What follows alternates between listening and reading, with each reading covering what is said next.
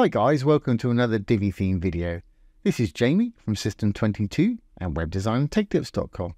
Well, in yesterday's video we created this animated background here. As you can see, it's kind of growing, giving you the effect of flying through space.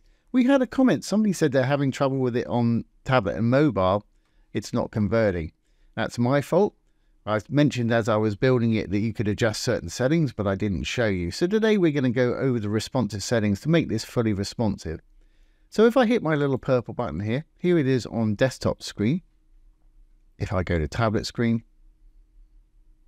there it is on tablet. And as you can see, it's still animating in the background there nicely. We fit everything on there. And on mobile, we've got this. Now, if you look closely, you can still see it's still animating in the background there. Let's go back to desktop.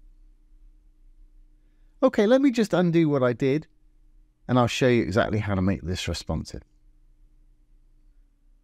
Okay, well, I've taken away everything I've done there, so this is where we left off yesterday.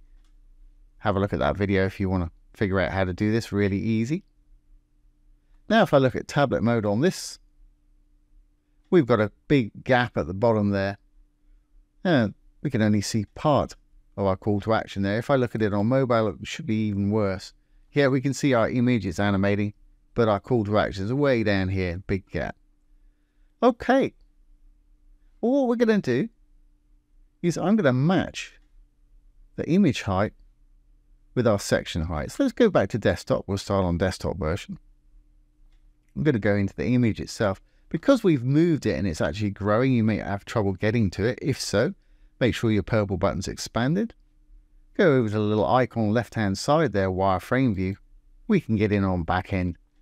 There's our image. I'm going to go in there. Once you're in there, you can flip back whichever view you want. I'm going to go over to my design. We made our section 90 viewable height, so 90 height of the screen. Let's do the same for our image here. Down to design, sizing. Now let's close these up because these would be closed initially. This is common to all Divi modules. If you hover over the dot writing within a module, you see some little icons appear. Go to the thing you want to adjust, in my case the height here. If there's a little mobile phone type icon, you can click on it and make different versions for tablet and mobile there. So it's going to be 90 VH on desktop. On tablet, I'm going to say 40, perhaps 40 viewable height. I'll try that. We may want to adjust it. 40. It's put in pics, so I'm going to put VH. You want to look at the roundness of the planets to make sure it's going to work. That's okay. Of course, we'll have to adjust our modules to fit there. And on mobile, I think I've used 30 VH. So make sure you click on the mobile thing, 30 VH. That's great, but we still can't really see any of our call to action there. So we need to make sure that we've matched our image height to our section height. Let's save this, the image. We'll go back in to the blue little tab there. And design-wise, I want to make sure that we match our image. So not spacing, I want to go down to sizing. I've gone to design, sizing. Here's our height, desktop. Let's go to tablet. I think we said 40 VH on tablet. As you can see, that's actually working now on tablet. And on phone, I think we said 30, didn't we? That's better. But as you can see, there's just too much information there. I could make that image wider or deeper, but of course those planets wouldn't be circular anymore. Another option would be with your image, you could have a square image for tablet and mobile, different aspects, and a wide image for desktop. But my solution to this, I think I'm just going to take a lot of this writing away, and I may adjust the size of that in the call to action. So now we've matched the image in the section. Let's work on the call to action. Let's save the changes here. It's going to go back to desktop mode. And let's go into the call to action.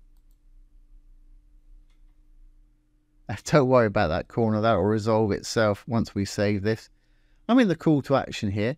So we're going to do the same things. I want to take some of that body text away, but just on mobile. So again, roll over, make sure you've got a little phone icon up, different values for tablet and mobile. So we've got that on desktop. We've got this on tablet, which is almost there. I might adjust this heading a little bit and take it down in size just for tablet. So just click on the little paintbrush associated with it there. That'll take you straight to it. Text size, again, make sure you're on tablet version, and if that's not there, just click on it to open it. Make sure you're on tablet. Take it down to whatever works for you. That gives it a little more breathing space just on tablet. Let's take a look at on mobile now. And like I say, yeah, there's just too much information there. So what I'm going to do is go back to my content tab here. Under the text right here, we roll down, there's the text. We can do exactly the same thing. Hit the little icon, make sure you're on mobile version mode, and you can select and leave as much as it or as little of it as you want there by selecting it and just deleting it. Great, so we got that on mobile. That works for me. Just save that. Oh, on tablet, we've got that. And on desktop, we've got that, which works absolutely perfectly.